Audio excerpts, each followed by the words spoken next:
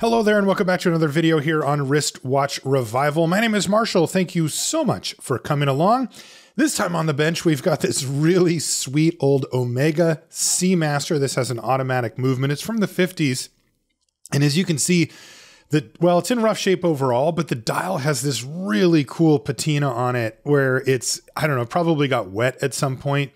And it's turned into this kind of golden, creamy color that's really sweet.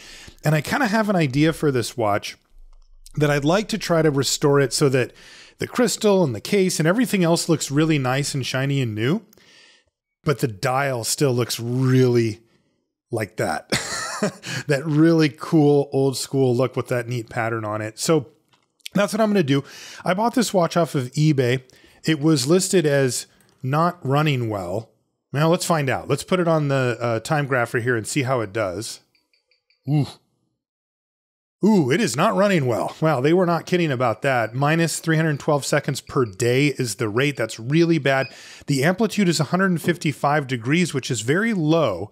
We would hope that to be well up into the 200s for a watch of this age. So we've got some work to do to get this thing running. And of course, that is going to be our primary concern, is making sure that it runs correctly. And then we'll take a look at the aesthetic aspects as well as we dive in. Ooh, yikes. Okay, well, taking a quick look at the movement here, we can see that this is a really aesthetically pleasing movement from Omega. This is a bumper automatic movement. This is what they did before. They had the free spinning rotors that you'll see in some of the other automatic movements. And the basic premise is that that rotor slides back and forth as you move your hand around, and every time it does that, it winds up the watch just a little tiny bit. And that way you don't have to wind it every day. As long as you wear it regularly, it'll keep going. But as we know, while the watch is running, it is really not running well. And we're going to have to do at least a service on this watch to try to figure out why that amplitude is so low. Amplitude is... think of it kind of like the horsepower of the watch. It's how much power is making it down to the balance wheel, and that's the part of the watch, you know, that regulates time. So that it's another way to say how healthy the watch is running, how much power is getting through. So we need to get that amplitude up. 150 degrees isn't going to do it. Taking a quick look at the watch out of the case, and yeah, look at that patina.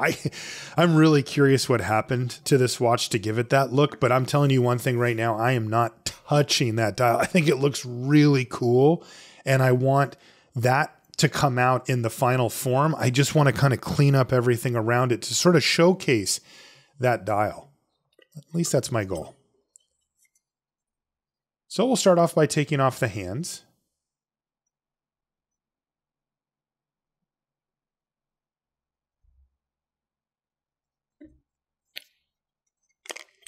You can see that this watch has a seconds hand that's not central. And this was one of the ways that they did this before they kind of figured out how to easily put the watch hands in the center of the dial. And it's kind of an aesthetic choice. It makes the watch look older, as basically all watches were made this way for a very long time. Kind of gives a little more of a vintage feel, maybe. You can see I've got this special box that holds the hands. It actually has like a plastic membrane inside that kind of suspends them in there, just for safekeeping. Okay, so let's get into this movement and start disassembling it. Now, we've got a couple of challenges ahead of us. The first thing is just that this has kind of a weird, you know, bumper automatic system. And I haven't worked on this movement before, which is usually the case when I'm working on a watch here for the channel. So not a huge deal there, but it does mean we have to figure out how this bumper automatic movement transfers the movement of that bumper rotor that slides back and forth right there. You can see it has a big weight on the bottom to help it move back and forth easier. How it transfers that power to winding the watch. As you can see, the watch is running. And that means that there's at least some amount of power in the mainspring. And with that, that means that we need to let down the mainspring. Now, we should be able to take off the rest of these automatic works like that. And basically, we've just turned the watch into a manual wind watch. But if I move this click out of the way, I can allow the mainspring to slowly unwind. And eventually the watch will stop on its own. It looks like it still has a little bit of juice left in it, but as long as it isn't going to do the thing where it kind of snaps to a close, I'm fine with that. As usual, we'll start by taking off the balance assembly. This has the balance spring in it. Some people call it the hairspring as well. And that's really one of the most delicate parts of the watch, so it's worth it to get it out of the way early, just to reduce the chance of damage. Now we can take the dial off of the watch.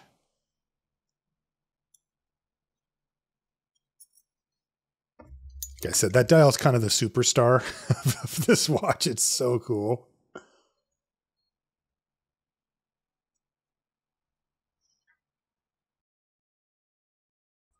So we'll put that in a dial holder for safekeeping. This kind of does a similar thing to what the hands holder does. It sort of suspends the dial in there just so, again, it just doesn't get dinged or damaged while it's sitting around waiting to be reinstalled. Now we can take off the hour wheel and then the cannon pinion. I've got that cannon pinion removal tool.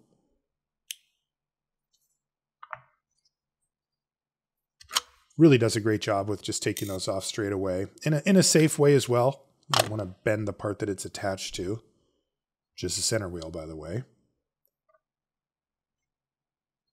And now we can very carefully take off this bumper assembly.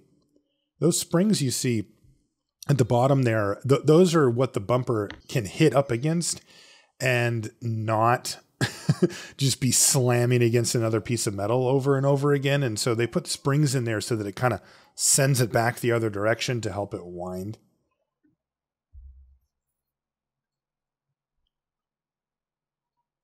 And continuing the disassembly, we can go for the crown wheel here, which has very, very small screws holding it in place. It's quite difficult to get in here. There we go.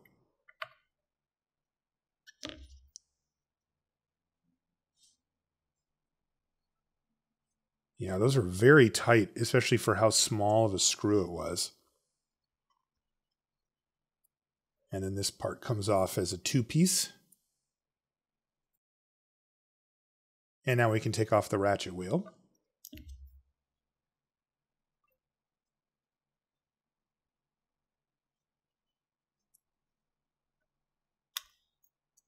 Yeah, a little sticky, but it comes straight up.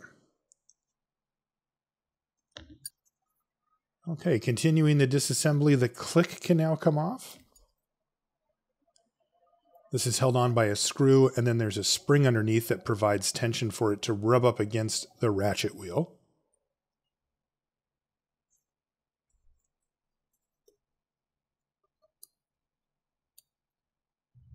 And that spring comes out pretty easily here with the aid of a plastic stick, so it doesn't go jumping off on us. And now I can start to look at taking off the barrel bridge.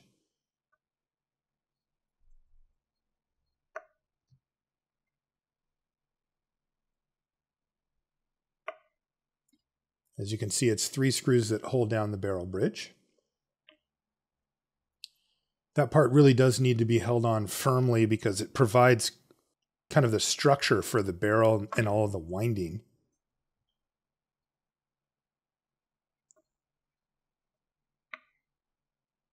There we go.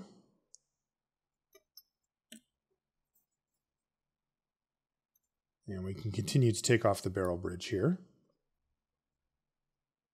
Well, it looks pretty dirty. Definitely going to need some good cleaning there.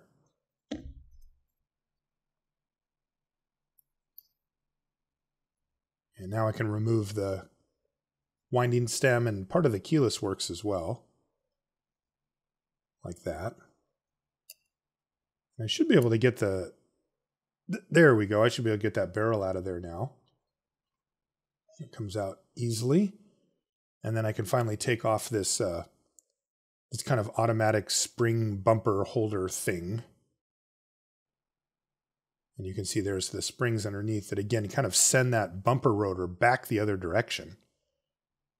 Really clever design to be able to come up with a way for a watch to wind itself, right? It's like there has to be power, right? There needs to be some amount of energy to do that. And the people that thought of this thought, well, people wear watches. They don't sit on a desk by themselves. And so there's plenty of power kind of floating around just by the fact that human beings move their arms around, which is kind of an ingenious way to look at it. And then they figured out a way to take that power, that movement of the arm, and turn that into a winding. It's it's incredible, honestly, that they figured this out. Okay, it looks like the center wheel wants to come off with the train wheel bridge. Yeah, it's just stuck in there. So usually is an indicator of dried on oil. And that's what I'm going to assume here. But it's pretty obvious that this watch needs a service badly. It's just very dirty. Running slow and poorly. Kind of a lot of indicators there. We'll hope that that's the extent of the issue. Can take off the pallet bridge and the pallet fork now. And as you can see, we're most of the way through taking this movement apart already.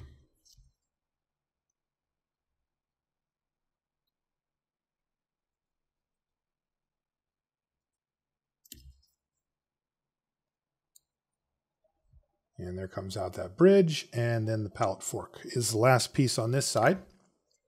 But there is the other side of the movement to address here as well that has the keyless works. Oh, this is a stubborn one too. There we go. Boy, this thing feels like it hasn't been serviced in a while.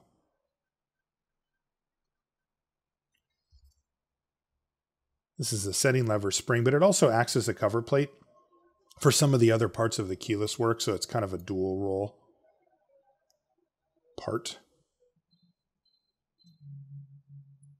So we'll take that out. We can take the minute wheel out.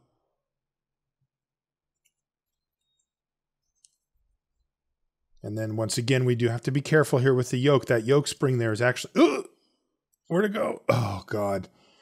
Oh, thank God. I was just going to say that yoke spring can fly away on you. And that's exactly what happened, but it just sort of bounced over to my desk. Now, sometimes that doesn't happen. Sometimes it bounces away and you have no idea where it's at. And then you're in for a little bit of flashlight and magnet time on the ground to try to find the dang thing. I'm working in my office. This is just my computer desk that I do these restorations at. So yeah, if it goes flying, it can be a while. Okay, let's put the balance back on before we get the watch ready for the watch cleaning machine, mainly just to protect it. If it's in situ, as they say, if it's attached to the main plate, then it really can't get damaged. Like there's no room for parts to get in there or anything like that. We don't set it next to other parts like screws or wheels or anything either. And I always like to just use a little bit of air just to make sure that it's spinning freely. That lets me know that it's mounted properly back on the plate. And then I can tighten down the bridge that holds it in place. Now we need to take apart the mainspring barrel here as well. This has the mainspring and as well as the arbor inside of it. I kind of expect this to be pretty dirty, and it does not disappoint. Yes, that is pretty dirty. Confirmed.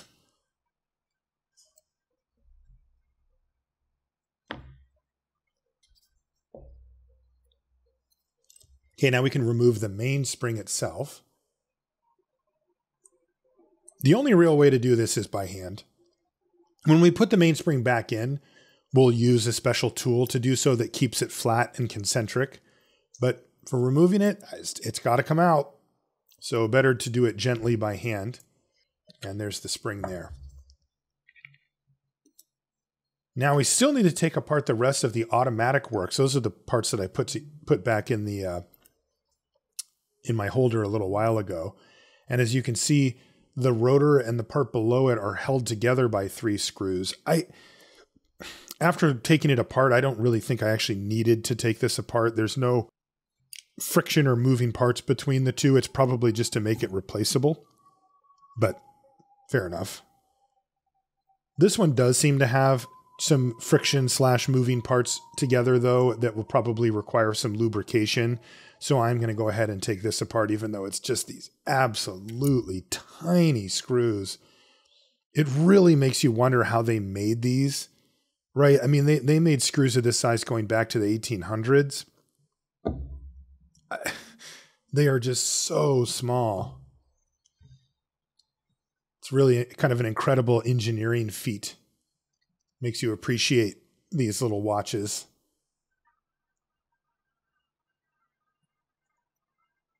Okay, well, that came apart reasonably. And now we can put everything into the cleaning basket so that we can do the watch cleaning machine. So all the stuff needs to go into baskets here. Everything that's going to be through the watch cleaning machine has to be in either one of these tiny baskets or in some section of the bigger basket that kind of holds everything. And then that whole basket there will all get submerged into the cleaning fluids and go through each of the cycles for the watch cleaning machine. And as you can see, there's everything. Yeah, even the mainspring's going to go in. And this mainspring seems to be in fine shape. Planning on reusing it.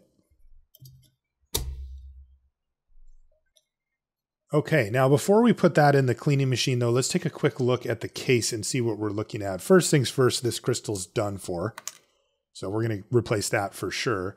And how does the case look? This is a little tough. At first, I thought it might be plated, but I actually don't think it is. I think it's just got some deep pitting on it.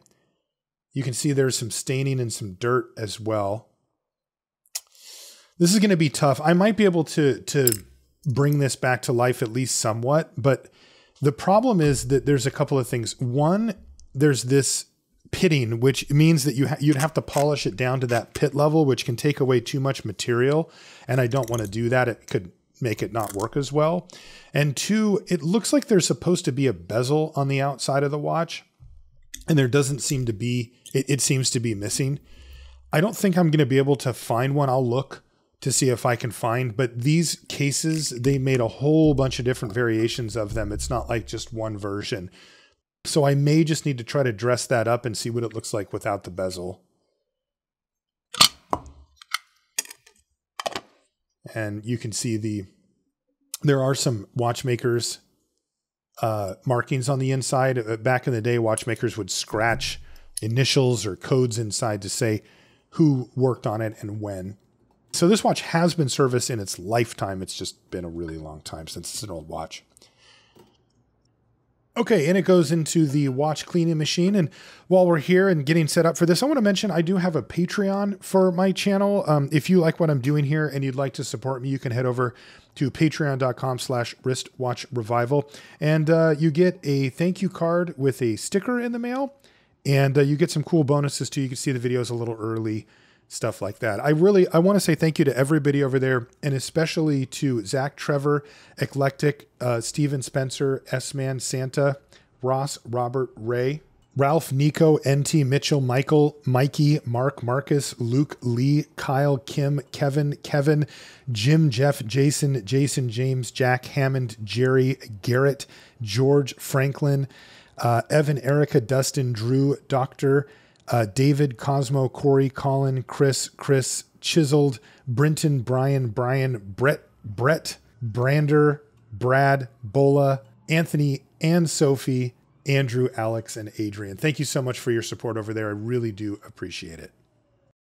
And with that, the watch is clean. If you've ever wanted to see what an entire watch looks like, all taken apart, nice and shiny now, this is it. Every little part that's going to go back into this watch, and when we reassemble it, is laid out here in front of your eyes. Isn't it nice? I won't stay that way for long because we got work to do here. First things first, let's get the mainspring back into the barrel. I'm going to use a little bit of Mobius 8200. This is a special grease just for mainsprings. I'm going to take a little bit on my finger cots, and yeah, I know those are kind of funny. The reason why we don't wear gloves and we wear these finger cots instead is there's a couple of reasons. One, they're just more comfortable. They let you move your hands around more freely. for precise work like this. 2, they're just less wasteful, right? Like you don't need to wear an entire glove every single time you work, so you're using a little bit less material. And 3, they're just industry standard. They're just kind of what everybody uses for this stuff. So anyway, I put a little bit of that grease on there and then rub it along the length of that mainspring just to put a protective layer. And now I'm going to use my mainspring winders to safely put the mainspring back into the barrel, again, all in one kind of hit, right? You can do this by hand, but it's usually destructive to the mainspring and it's almost impossible not to at least dirty it. Use a little bit of Rodico just to clean up any of the extra grease. And now, oh yeah, you know it's coming. Oh, that's just one of the best sounds in watchmaking. This hobby has a whole bunch of cool stuff going on, but that has to be one of the best feelings when that mainspring clicks back into place like that. Okay, so now we can put the barrel arbor in, and I'm going to put a little tiny bit of grease or of oil, on the top, just because it does interact with that lid there, and I just want to make sure that it can spin freely. And we can start the reconstruction here of the actual movement itself. First, we'll start with the train of wheels. So this is the escape wheel going into place. And yeah, this looks like the 4th wheel. Yeah, because it has that extended pivot. One thing that's kind of interesting is there's a long pivot on the bottom of this wheel that I'm actually having kind of a hard time placing. There we go. And that long pivot sticks out the other side of the movement and all the way through out the other side of the dial. And that's actually what you put the seconds hand on, because that wheel happens to go around 1 time every minute. And so if you put a seconds hand on it and put 60 seconds around it, you've got yourself a seconds hand. How cool is that? You're actually putting the hand directly onto that wheel. It's just the other post that sticks out the other side. Okay, so with the mainspring, the mainspring barrel in place and the 3rd wheel and the center wheel, now we can attempt to put on the train wheel bridge. And this is always a tricky operation, as you can see. Each of those wheels, yeah, that didn't work. So I immediately knocked out the escape wheel. So that means I have to kind of start over again here, get that reseated, make sure the other ones are, because when you put that plate on the top, the bridge on the top, it can very easily knock out any one of those pivots, and it either can come out the top or not be engaged in the bottom. And if any of those happen, then it won't seat correctly and you can't tighten it down. So it is an exercise in patience.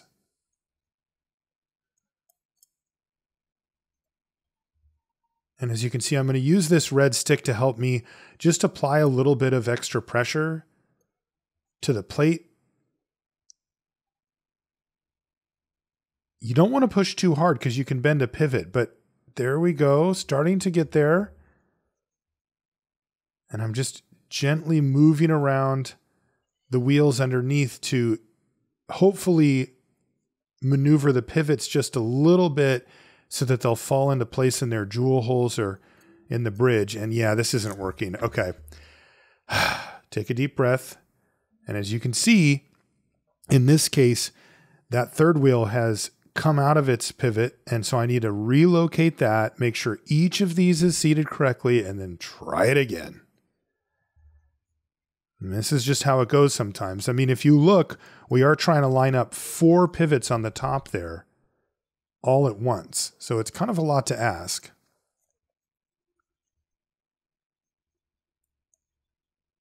But if you're patient with it, it will eventually seat. You just have to, oh, there we go. Just like that. Did you see how it went down?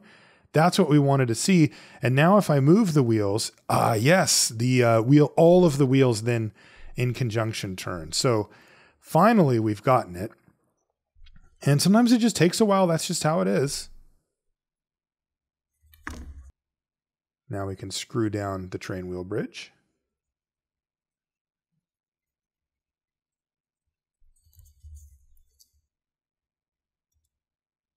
And again, just a gentle check to make sure that all the wheels are spinning freely before we continue with the rebuild, and they are. So now I can put on the barrel bridge again.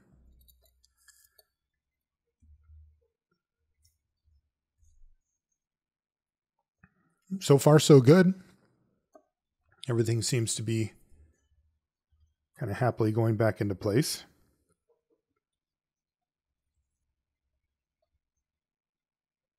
All right, and now we can screw down the barrel bridge and give it yet another test. Looking good. Can proceed with the click and the click spring. This is the type of spring that when it jumps away on you, you're in big trouble, because it's so small and so light that, you know, it can go on a piece of clothing and get snagged. It can go into your hair and you can't feel it. And if you, God forbid, have carpet where you're working, which I happen to, you are in big trouble. So you got to be really careful with it. Now we can put on the ratchet wheel back on top.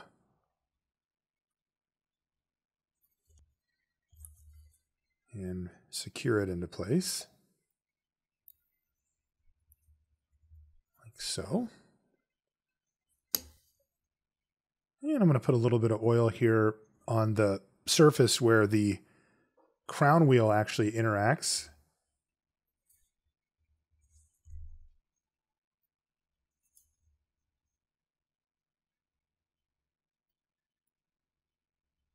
And I just have to line up these kind of absurdly small screws.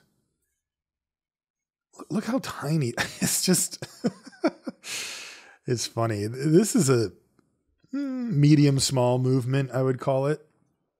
You know, it's dwarfed by something like a pocket watch, but it isn't quite as small as some of the like ladies' watches that we've worked on, the movement, those old movements. But alas, on we go. So now I don't really know how to put these springs back in. I think I just kind of jam them in there. Yeah, that looks like it worked. You can see somebody kind of carve something into the bridge there. I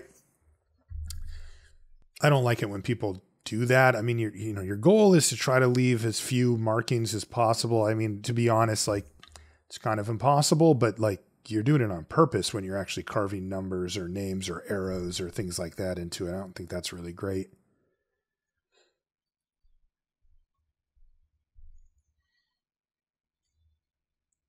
Okay. Somehow more tiny screws to hold this bridge in place.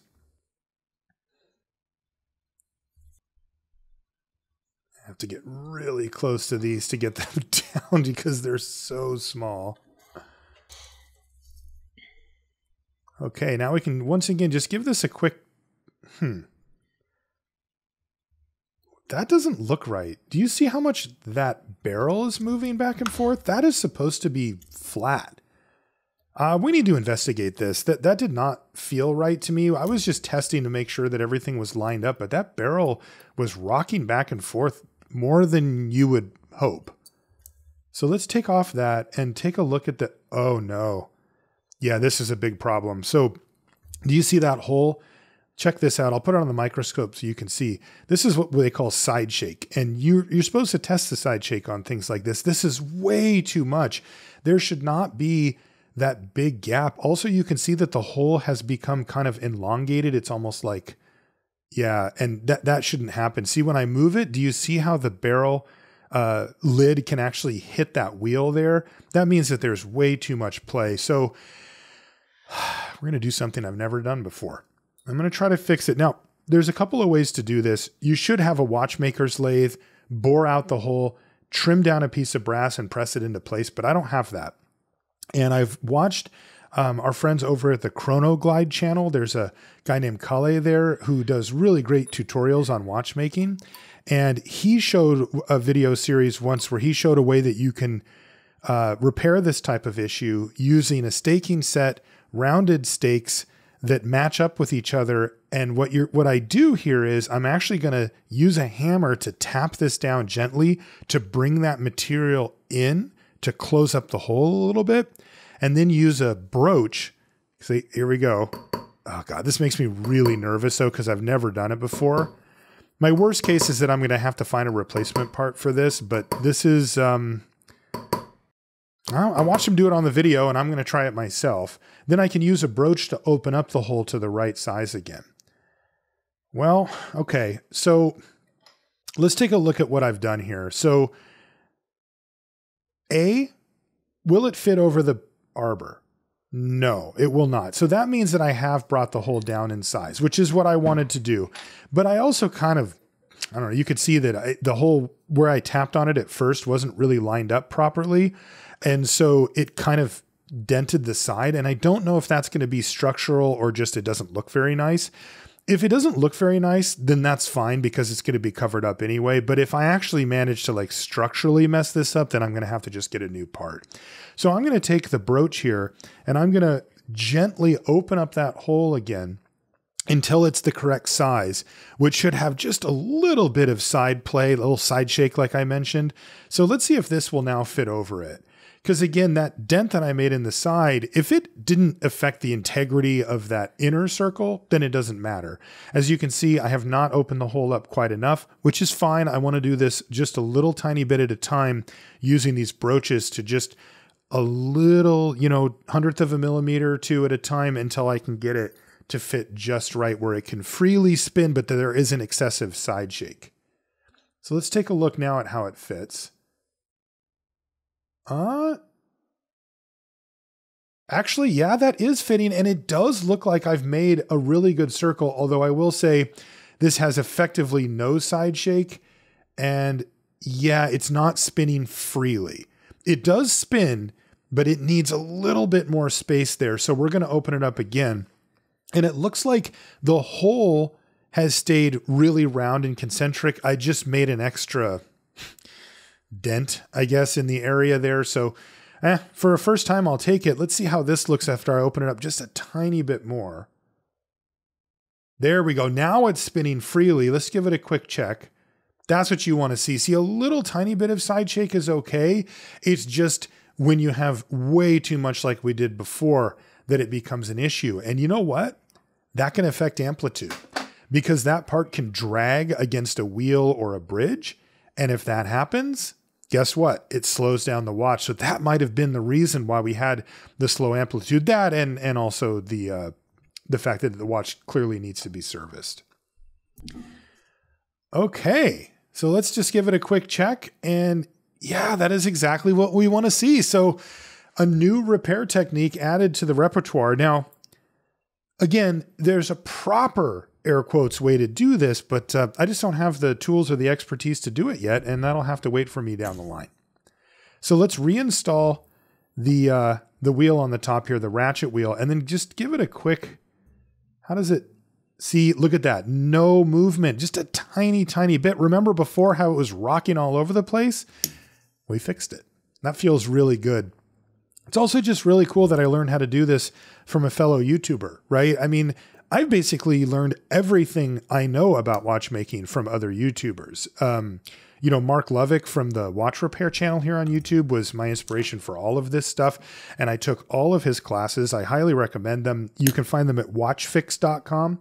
And he can take you through all the basics that I went through when I was first starting as well. And I like I said, I highly recommend them. And no, this isn't paid or anything. I don't get anything for it. I just really like him and his classes, and he's been a big inspiration for me. And I just think it's cool, that, we can have a community here on YouTube that kind of inspire each other to try new things. And I mean, this hobby's been one of my favorite things. All right, we can continue now with the keyless works here.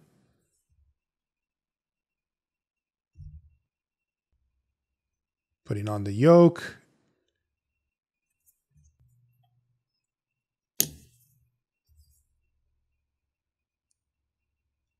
A little bit of medium oil here for these posts, which hold an intermediate wheel as well as the minute wheel. And once again, here's the yoke spring. Born to fly, these things. But looks like we got away with it this time. And now we can put in the winding stem.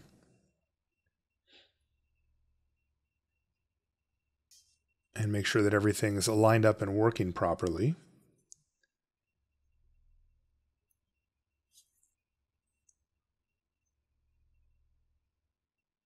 There's a setting lever.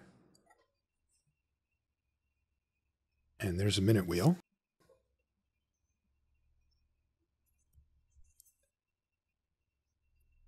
And now the keyless works are almost back together.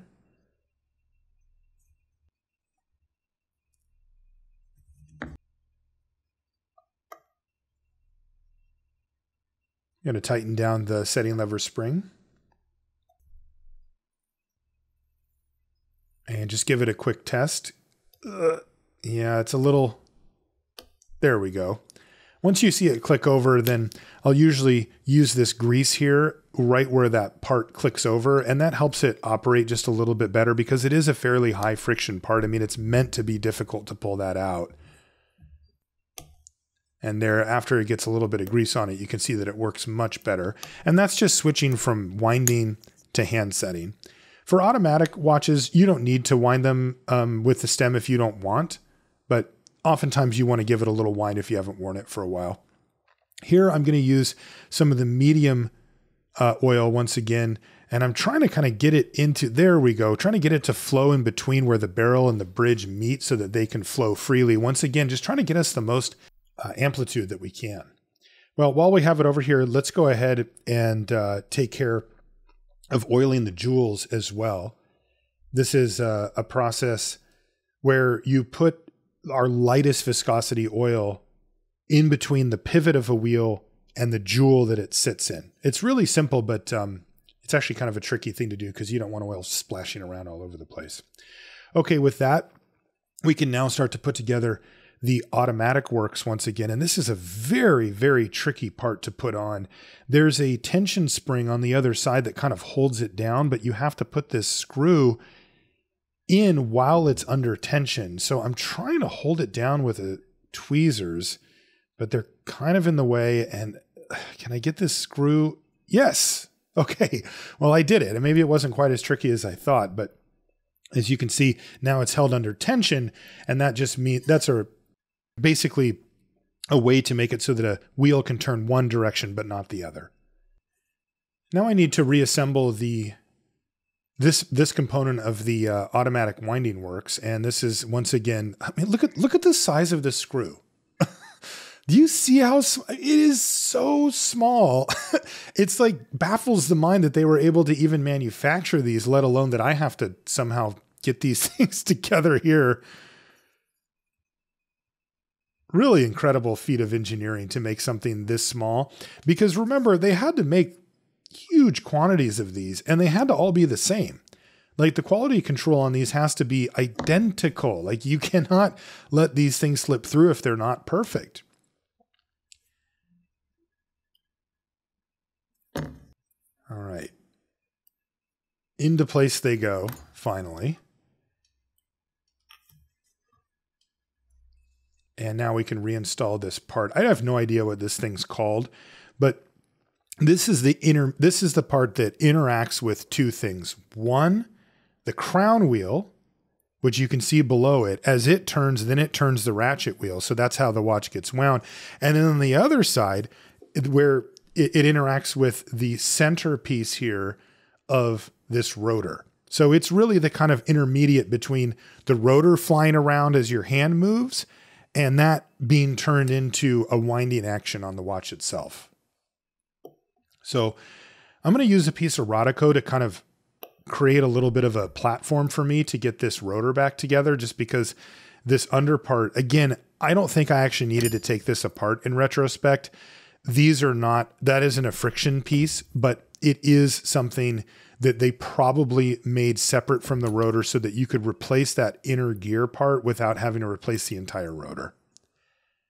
At any rate, no harm, no foul. So we will continue with the reassembly, and I have to figure out how to line all these parts up, and I'm not 100% sure how to do it. So let's do a test fit here of this upper bridge that kind of holds it all together, like so.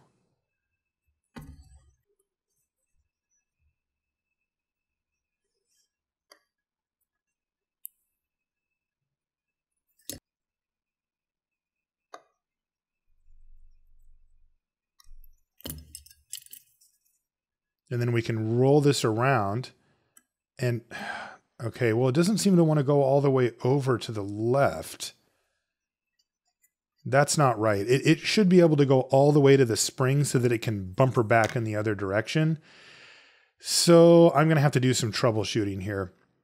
And that means taking it apart, putting it back together, taking it apart, putting it back together. Just this automatic works to kind of figure out how to line it up properly. So after doing so, let's see if we've got it sorted out now. There we go. See how it reaches all the way to that spring on the bottom?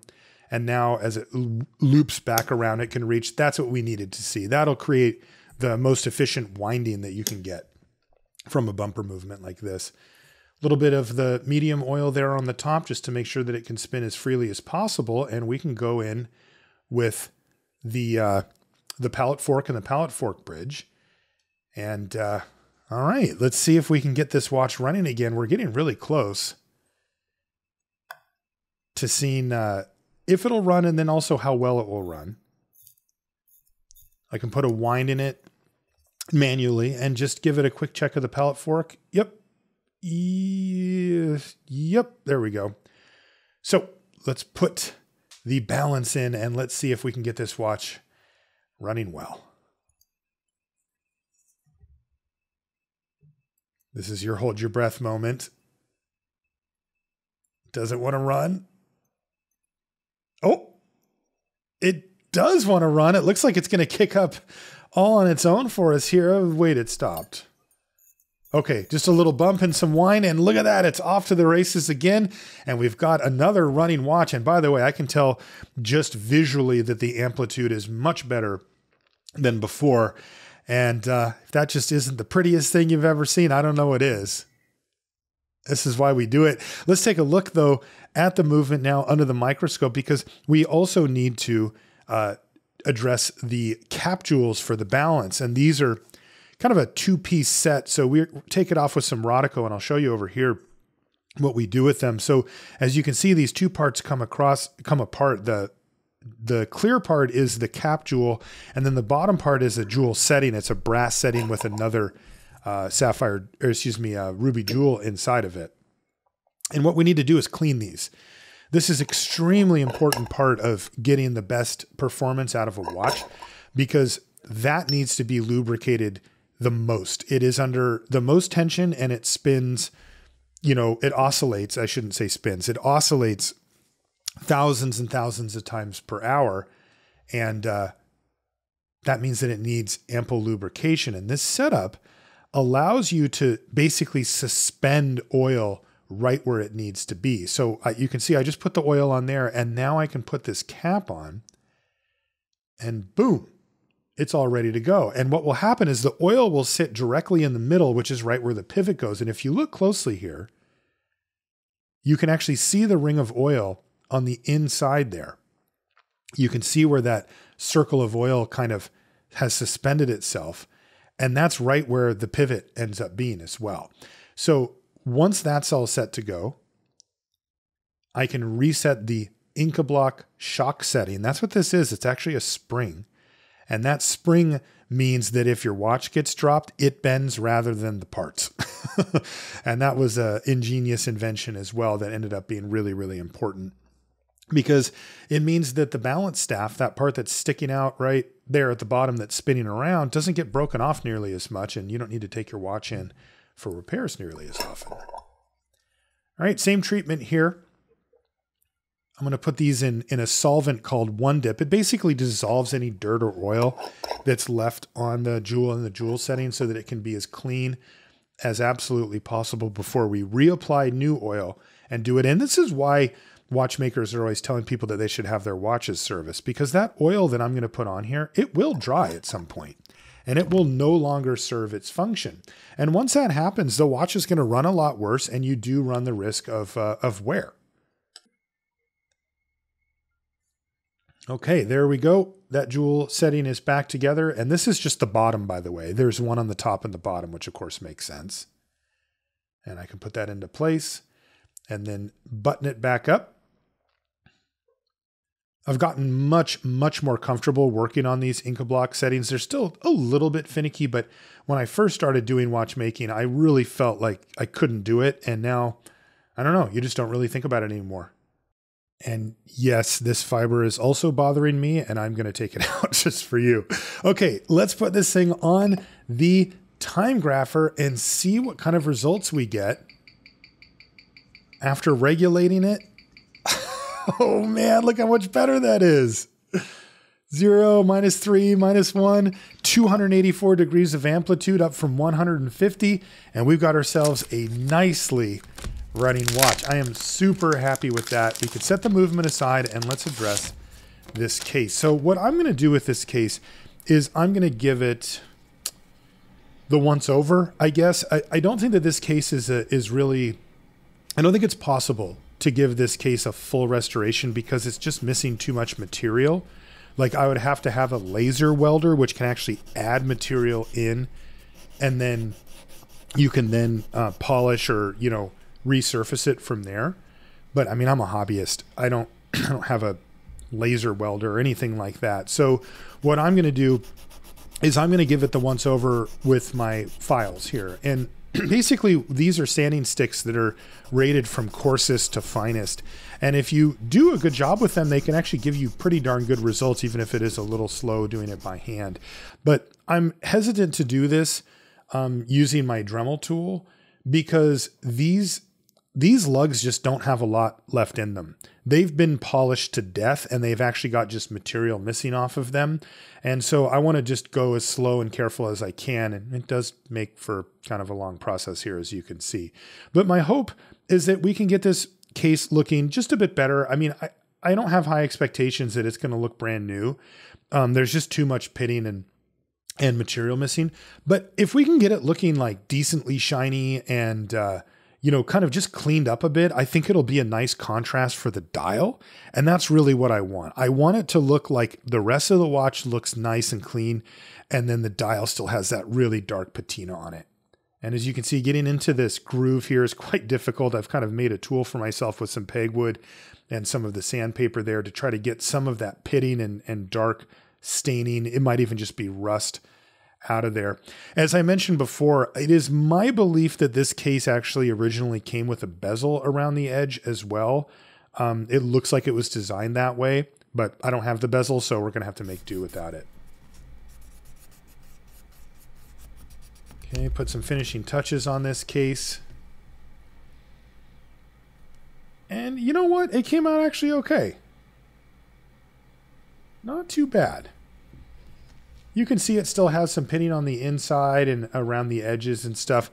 That I don't think is going to be able to be resolved. Again, it's just too deep, but I think it'll still serve as a nice contrast against the patina dial. Now you can see the edge turned out nice. That part didn't actually have any pitting on it. And I polished up the back a little bit too. Again, just to take off that like heavy scratchy, not trying to get that to be perfect or anything like that. Okay, now we can replace the crystal. I've got my crystal press tool here that I use for that. And this tool is invaluable if you're replacing crystals often. It makes it an absolute snap.